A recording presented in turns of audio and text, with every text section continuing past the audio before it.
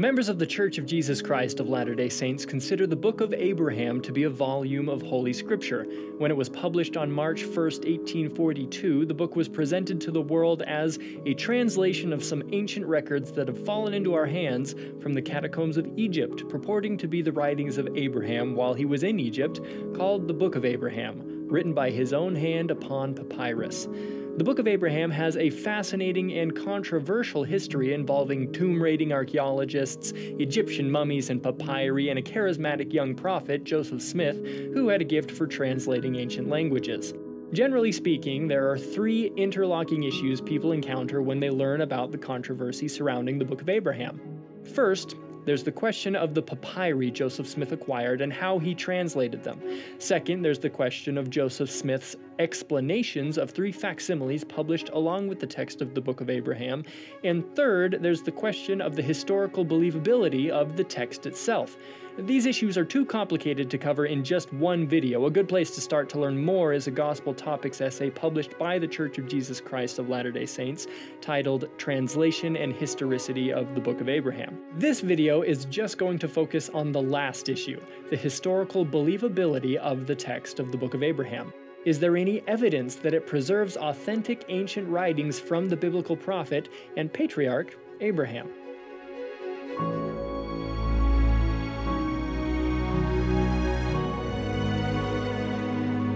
To answer this question, it's important to carefully read the text itself to understand what it does and does not actually say. So let's start at the beginning. The book opens with Abraham residing in a place called Ur of the Chaldees. This Ur was adjacent to an area called the Plain of Olishem. While living there, Abraham was almost sacrificed to some false gods by an idolatrous priest because he refused to worship idols. These gods are given names: Elkanah, Libnah, Mamachra, Korash, and Pharaoh. The priest is said to have been a priest of Pharaoh and is also said to have attempted to sacrifice Abraham after the manner of the Egyptians.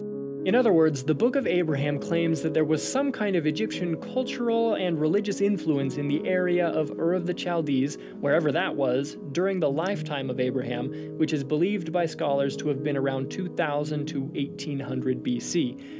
Do we have any evidence for what's depicted in the first chapter of the Book of Abraham? Yes, we do.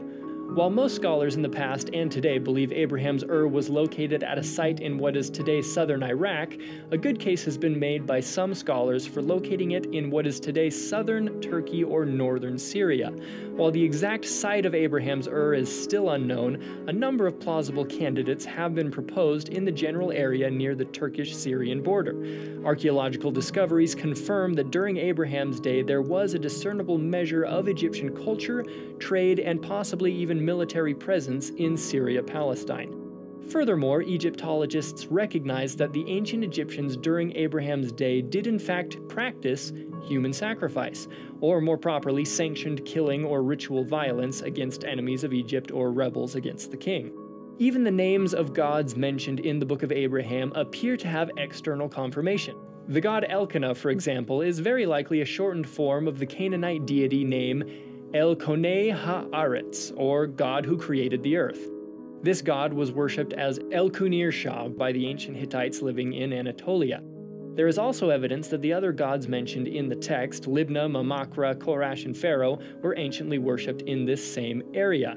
Finally, the name Olishem, mentioned in the Book of Abraham, has been plausibly identified with a location called Ulisum or Ulishum, mentioned in an inscription of an ancient Akkadian king named Naram-Sin.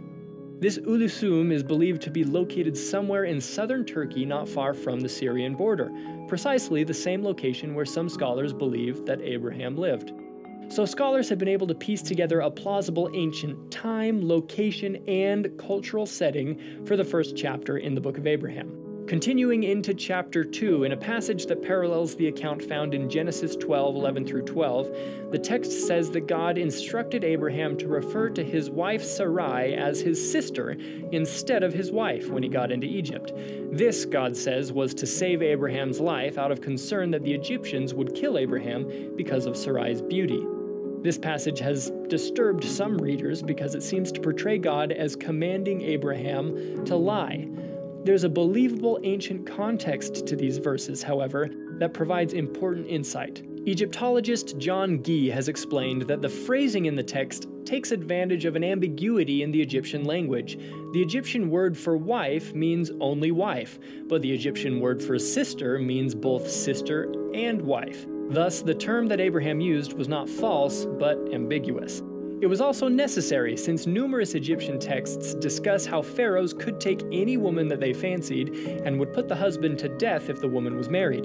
This advice saved Abraham's life. Also in chapter 2 is a depiction of God making a covenant with Abraham. While some details about the Abrahamic covenant can be read in the book of Genesis, it is in the book of Abraham where important additional aspects about this covenant are revealed.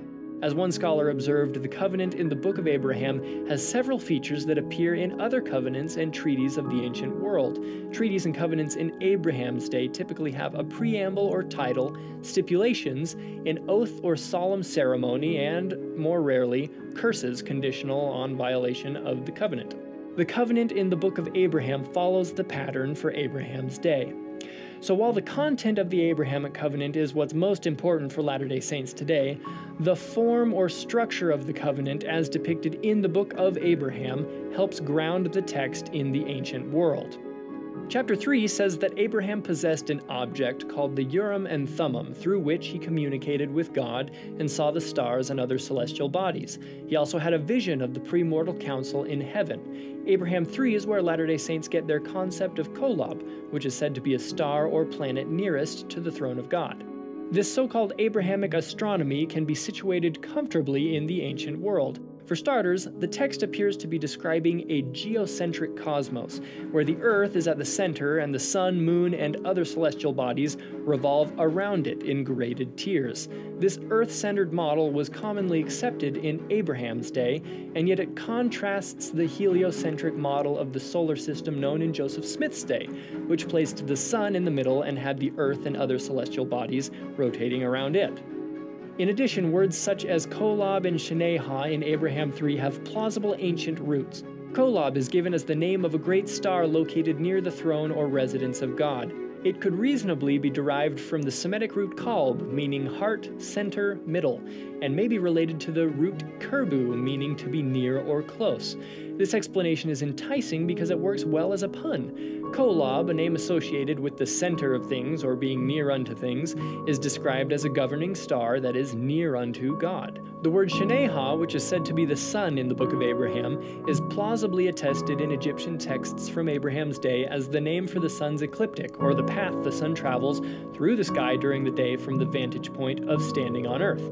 Finally, in contrast to typical Jewish and Christian beliefs in Joseph Smith's day, the creation account found in Abraham 4 and 5 describes plural gods instead of a singular god as carrying out the creation of the cosmos. This depiction of a plurality of gods is much more in line with texts from Abraham's day.